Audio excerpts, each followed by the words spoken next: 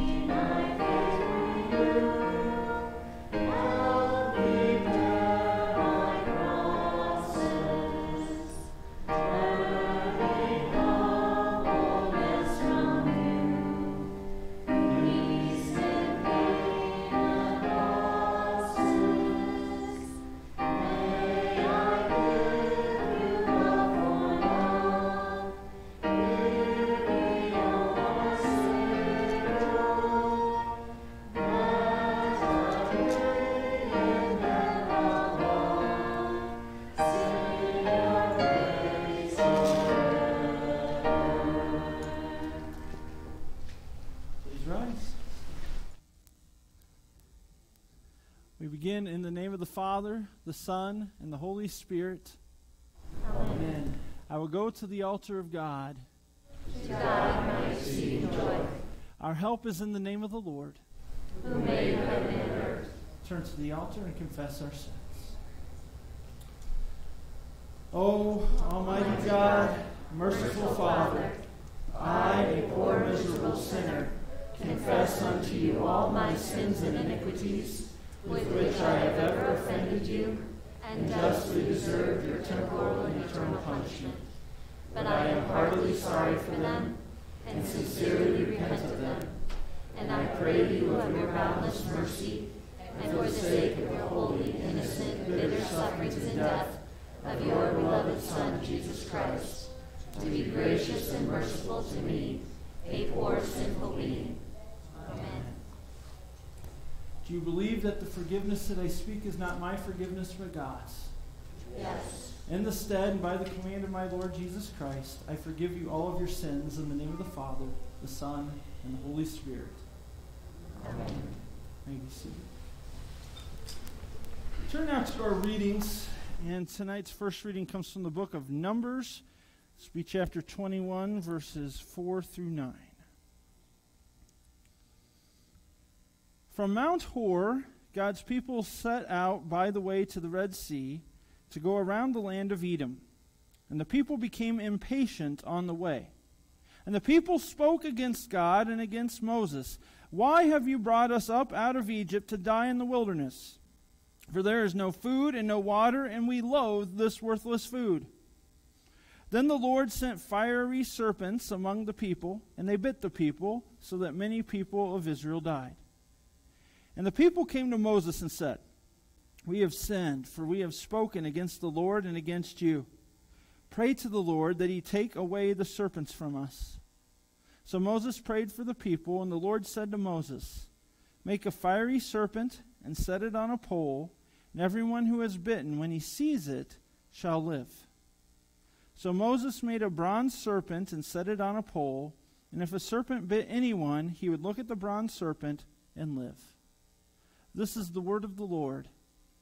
Thanks be to God. We turn now to 1 Peter. And here's chapter 2, beginning with verse 21. Here Peter writes,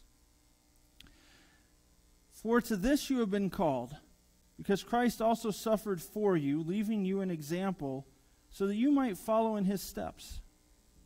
He committed no sin, neither was deceit found in his mouth. When he was reviled, he did not revile in return. When he suffered, he did not threaten, but continued entrusting himself to him who judges justly. He himself bore our sins in his body on the tree, that we might die to sin and live to righteousness. By his wounds you have been healed. For you were straying like sheep, but have now returned to the shepherd and overseer of your souls. This is the word of the Lord. Thanks be to God. Now we rise for the reading of the gospel. The Holy Gospel according to St. Matthew, the 8th chapter, beginning with the 14th verse. When Jesus entered Peter's house, he saw his mother-in-law lying sick with a fever. Jesus touched her hand, and the fever left her, and she rose and began to serve him. That evening they brought to Jesus many who were oppressed by demons, and he cast out the spirits with a word and healed all who were sick. This was to fulfill what was spoken by the prophet Isaiah. He took our illnesses and bore our diseases. This is the gospel of the Lord. Praise to you, O Christ. You may be seated. We'll now sing our sermon hymn.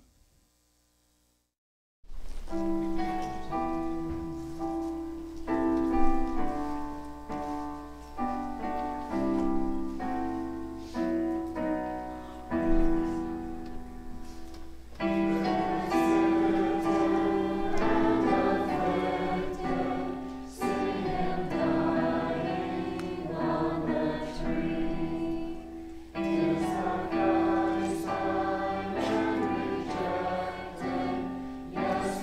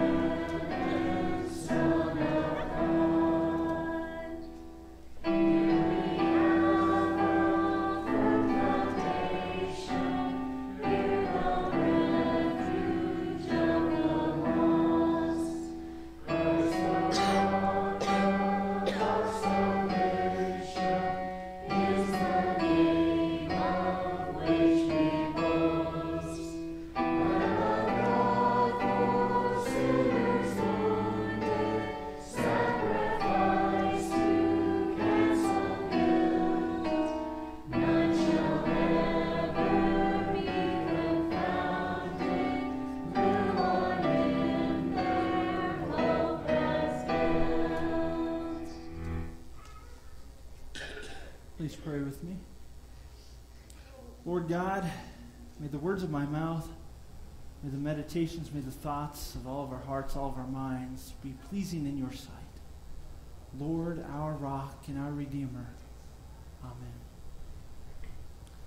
Okay, so tonight's Lenten theme is suffering.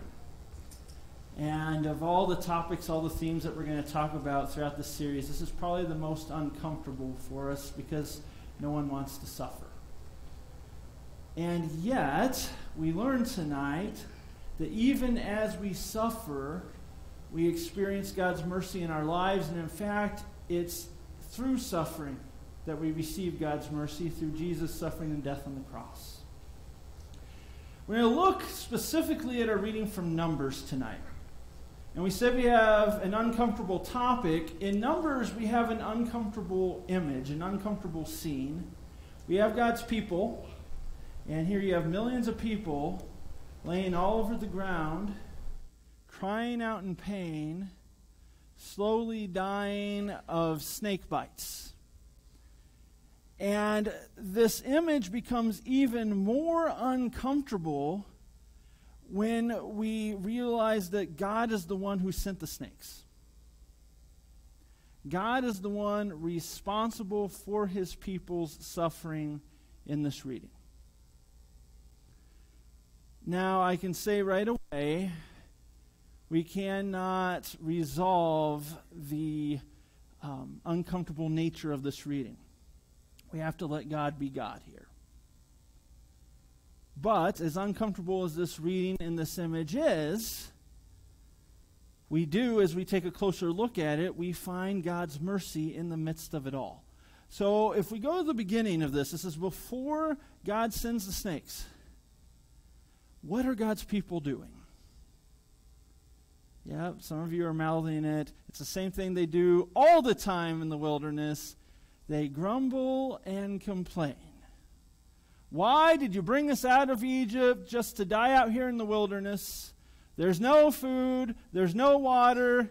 We loathe this worthless food.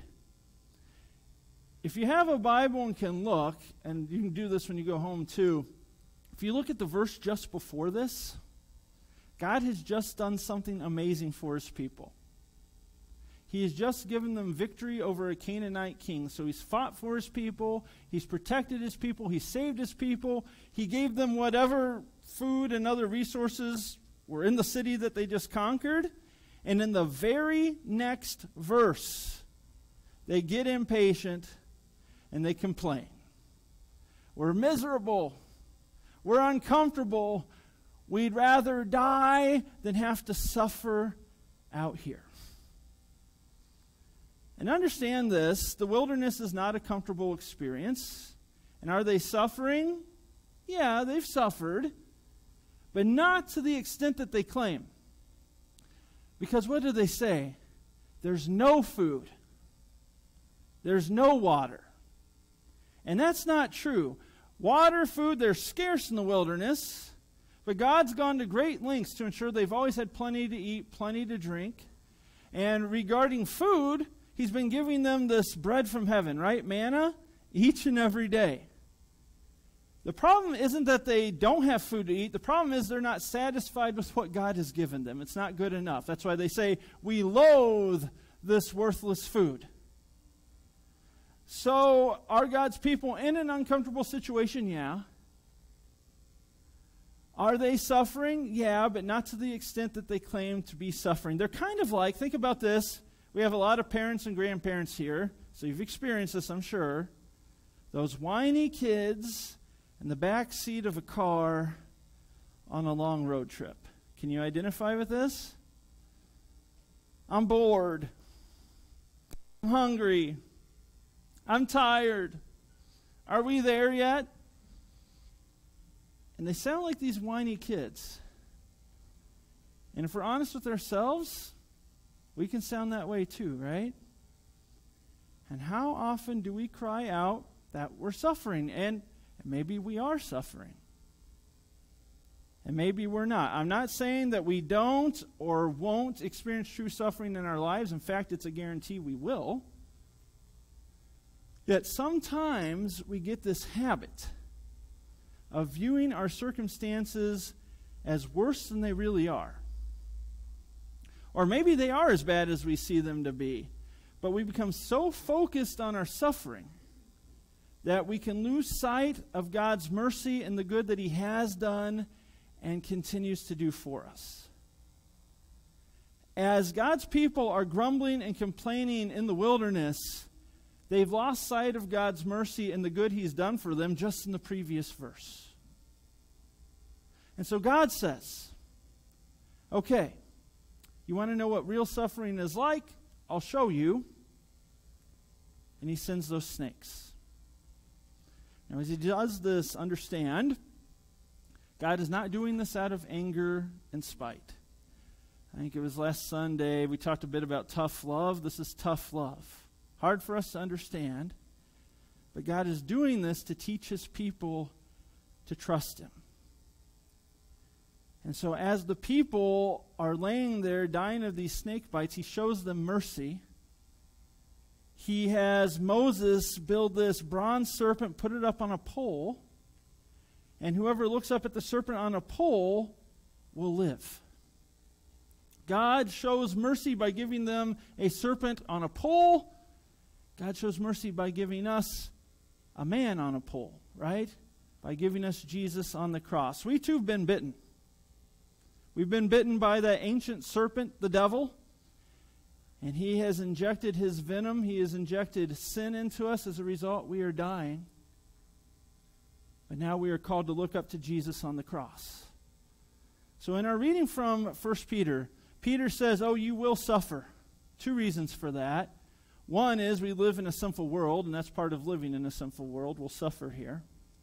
The other part of it is that we follow a Savior who suffers. And your life will often reflect the life of the one you follow. So Jesus suffers. We're called to suffer. Peter says that Jesus did nothing to deserve His suffering. He committed no sin. He never grumbled or complained against God. No deceit was found in His mouth. Instead, He chose to suffer. He willingly suffered, trusting His Heavenly Father who sent Him to suffer. And then, out of mercy, He took our sin upon Himself, took it to the cross. Out of mercy, He took upon Himself the suffering that we deserve. And now, as we look up not to a snake on a pole, but to Jesus on the cross, that venom is removed. Our sins are forgiven, we're healed, and we live. So will you suffer in this life? Yeah. Have you suffered? Maybe you're suffering now. And yet, even as we suffer, we are called to look up to Jesus who suffers for us. And as we look up to Jesus, we're healed and we live. Now, it doesn't mean that you're going to be healed immediately of everything that you suffer from in this life. Maybe you're suffering with cancer or difficulties with finances or maybe struggles in a relationship.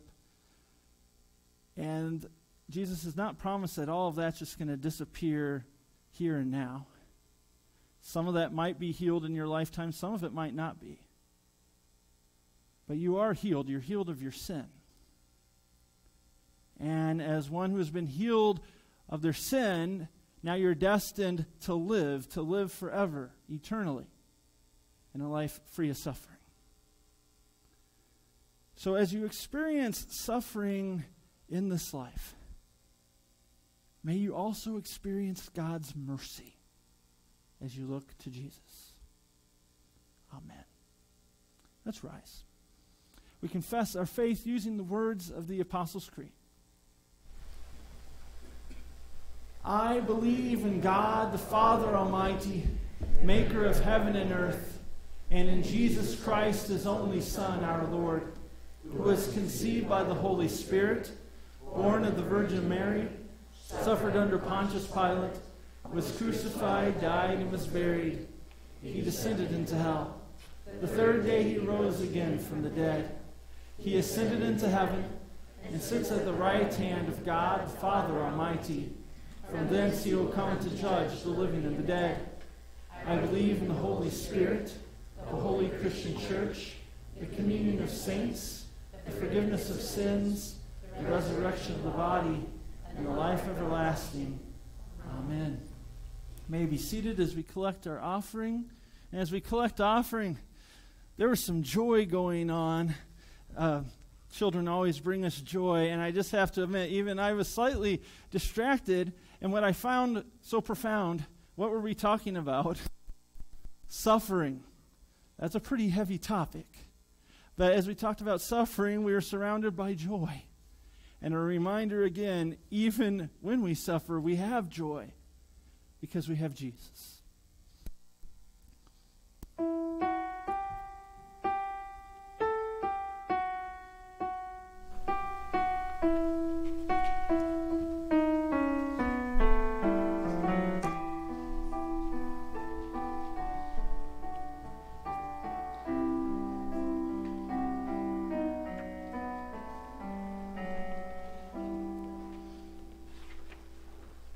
Please rise for prayer.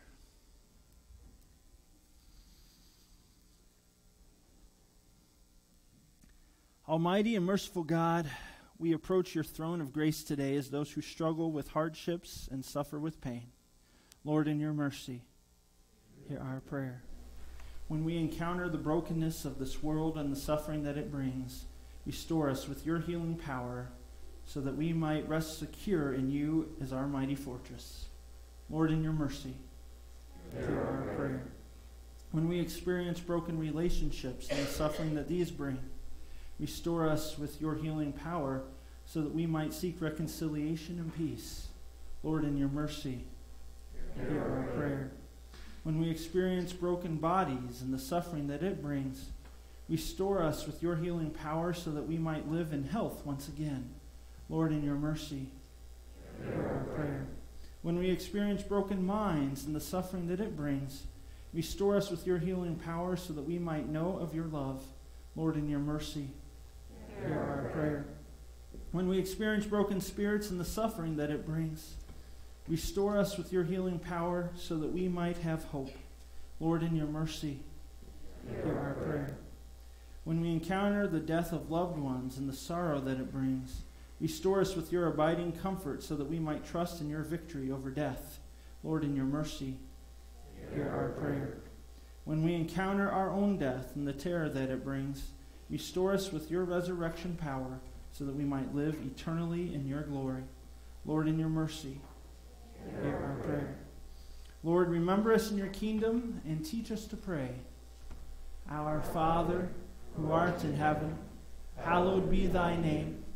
Thy kingdom come, thy will be done, on earth as it is in heaven. Give us this day our daily bread, and forgive us our trespasses, as we forgive those who trespass against us. And lead us not into temptation, but deliver us from evil. For thine is the kingdom, and the power, and the glory, forever and ever. Amen. Now may the Lord be with you. May the Lord lift up his face, shine on you, and be gracious to you. May the Lord look upon you with his favor and give you his peace. Amen. May be seated. We'll sing our final hymn. Amen.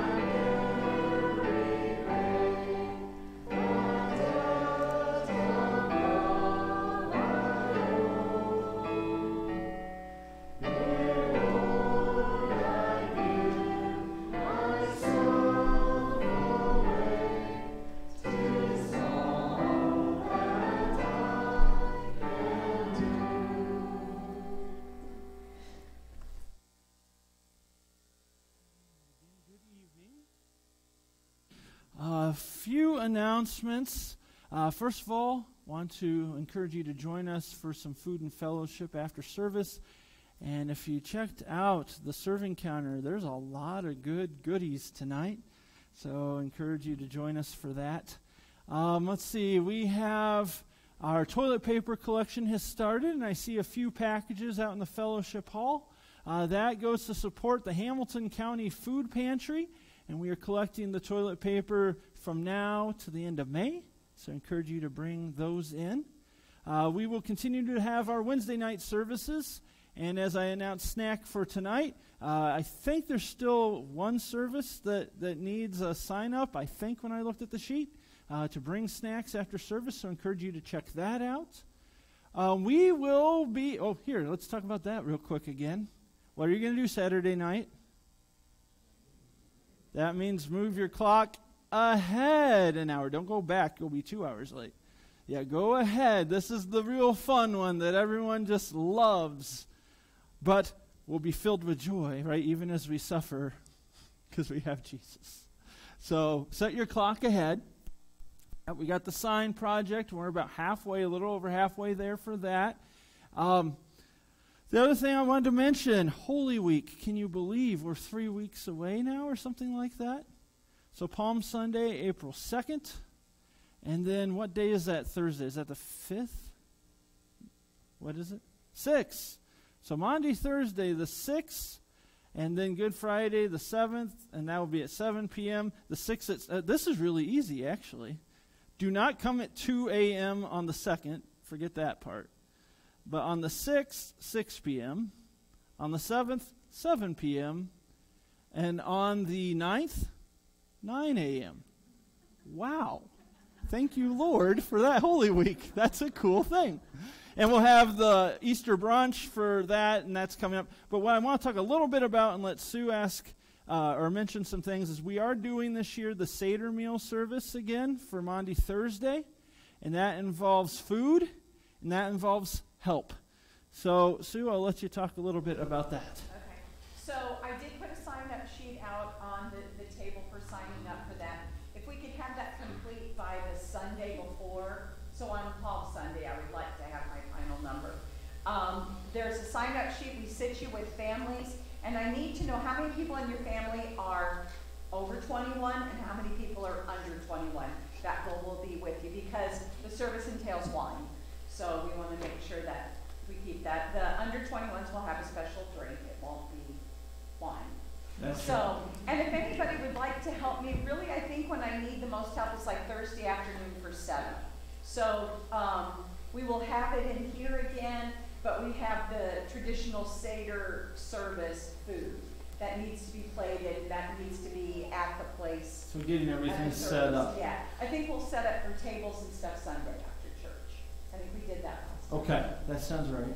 That sounds right. So if anyone's interested in helping, just come talk to me. Are there multiple sign-up sheets then? Just one. Just one for participating? For participating. So there's none for like donating food or No. anything like that?